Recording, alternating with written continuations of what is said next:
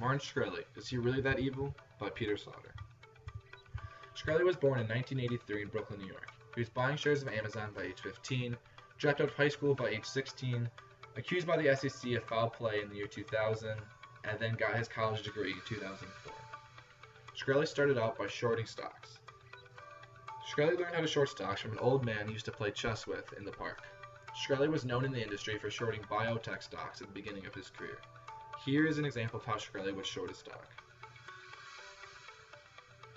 Shkreli would go to the market and borrow 10,000 shares of a stock at $100. He would sell off those shares and the price would drop down to $80. He would then buy back those same shares at $80 a piece and return the 10,000 shares he originally borrowed. This would be leaving Shkreli with a $200,000 profit in his pocket.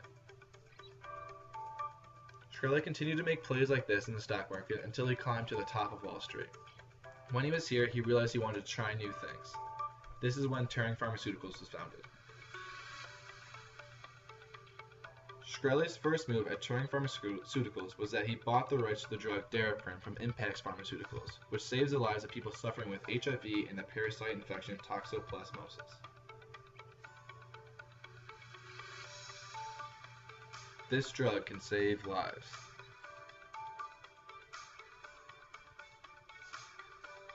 His move with this drug was raising the price from $17.50 to $750, a 5,000% increase. Impax Pharmaceuticals did not like this and claimed that Turing breached their sales contract by failing to reimburse $20 million in Medicaid rebates and provide pricing data for the drug, which is called Daraprim. They are concerned because they are still liable for certain aspects of the drug. This led to a legal battle between Impax Pharmaceuticals and Turing Pharmaceuticals. This battle eventually led them to court.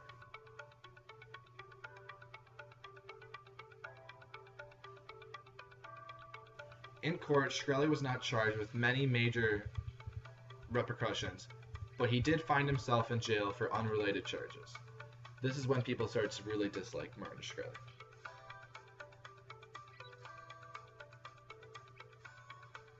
As a result of all this attention and trials, Shkreli was known as the most hated man in America.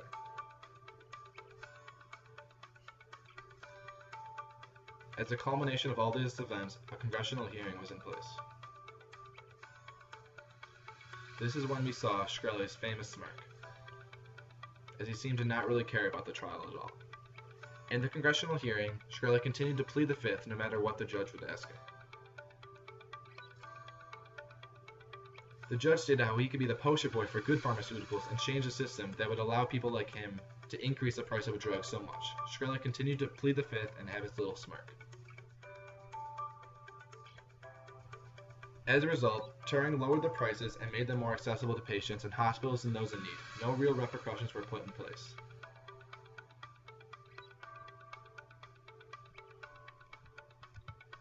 What it did do is it exposed as much of a problem with the FDA as with Shkreli himself.